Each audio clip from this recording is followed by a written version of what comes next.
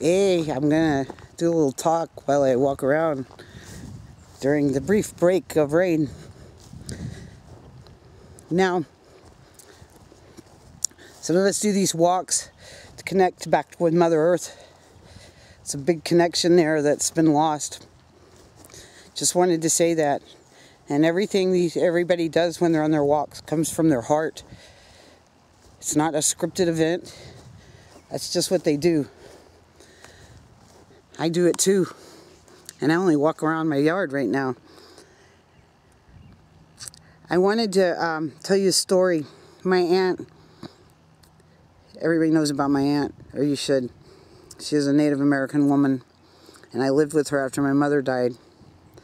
She was very poor, and they did manage to buy a farm. And she shared a phone, it was called a party line, with her next door neighbor. And she had it for many, many years. And I remember my aunt used to have to beg to use the phone for like 3 minutes because this woman was always on the phone. This is all she did was talk. She was pale white. She never got any vitamin D. She was connected to that phone. My aunt used to say, "What in the hell is she talking about all this time on the phone?" It's a really good question because there's only so much you can talk about before you're informed enough to know what you need to do next. We all know who controls what, or pretty much. I mean, we all guess, but those are rabbit holes, and I think they're purposely set out sometimes for us to just dive deep. It's exciting. It's disheartening. We all know we're being poisoned by chemtrails. That's obvious. GMO foods, obvious. Vaccinations, it's obvious. A lot of these things are just obvious in your face things. And who controls who? Well, that's just a matter of discernment in your own heart. This is the way I've always been a doer. I've been sprayed with mace or pepper spray. It chokes you. Your eyes water forever. It burns. It's a horrible feeling. I've never seen anybody with rubber bullets, but I was at on a nation once, and they were standing up against something, and there were snipers in the woods. Excuse me. Now, my brothers and sisters on nations are standing up right now to help save this planet from the destruction of what these corporations are mining out of it and extracting out of it, all for profit. And it's not your profit, for sure. You know they'll be drinking clean water, eating healthy food, while you'll be living on super fun waste sites, like uranium mine waste sites. Your water will be poisoned from fracking. The tar sands is completely destroying this earth in Canada and in America. And some people says it's jobs. Well, there'd be jobs. I could create some jobs. Clean this shit up. That would be innovative, creative jobs to find out how to clean this shit up. This stuff in Fukushima, the stuff from Chernobyl, just the uranium mines and the nuclear plants in our nations. And I'm talking about the United States and Canada. I mean, clean this shit up. That'd be some good work there. I mean, I don't want anybody to put themselves in harm's way, but you're around arsenic and lead and all kind of toxic shit when you're extracting oil from the earth and you're leaving that shit there. So if you're in that employment, don't troll me. I've looked into it. Now I'm saying if you realize you only borrow this earth and you're supposed to leave it in a better place for your future ones that belong to you, your children, your grandchildren, your great-grandchildren, then you need to be a doer and not a talker, like my aunt referred to the lady on the telephone.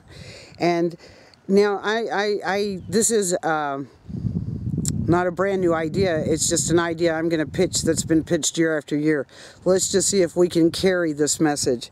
Here's an easy way of a non-compliance day where you don't even have to leave your own home, and that's April 15th. Don't send your kids to school. Don't go to work. Don't buy one damn thing. Don't make any transaction. Don't watch state-run media.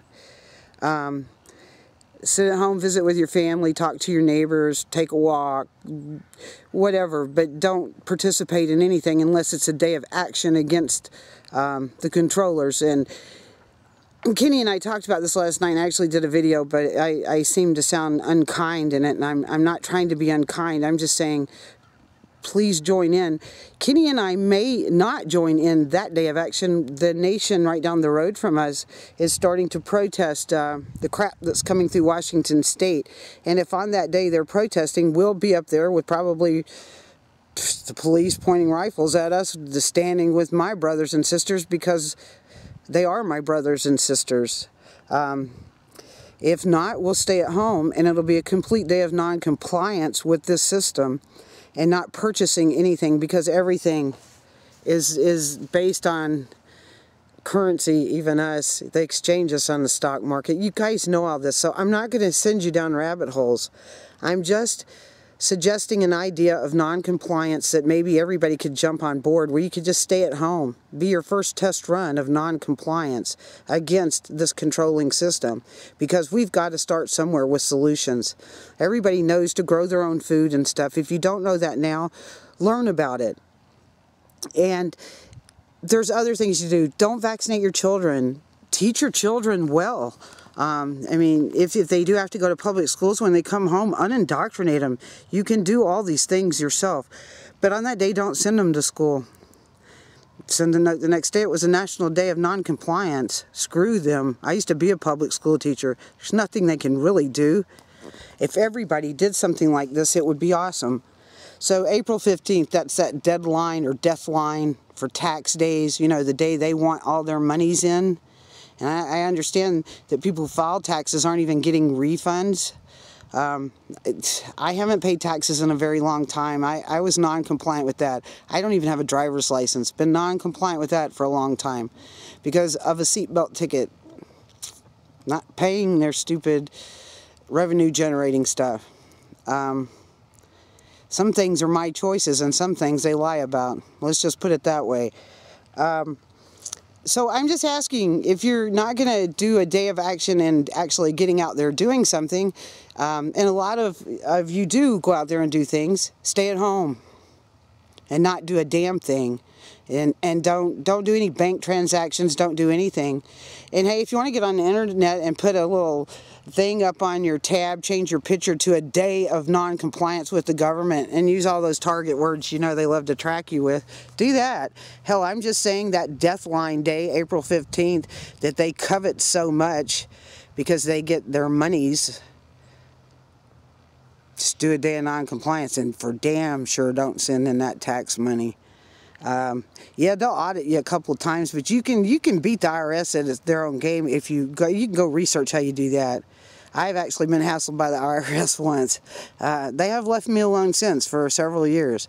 They decide to come after me now, and I don't have nothing. So anyway, it's just, I thought, you know, this is a way you could start participating in something, and I'm actually not asking anybody to do anything except don't do anything that day. Don't go to work unless you're in an emergency field. If you're a doctor or a nurse or something, in that case, or an ambulance driver, I mean, you're going to be needed. But in other cases, stay your ass at home, you know, because we're a consumer society. Let's just not consume that day.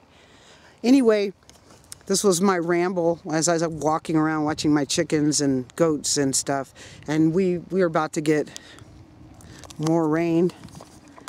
I'll let you look at the dark clouds over there. Yeah, we had just this brief little moment where I could come outside. And we'll get some winds with this. It's just been like little storms after little storms. But anyway, what do you think? Leave your comments below. And those of you who don't like what I say, I don't even care anymore.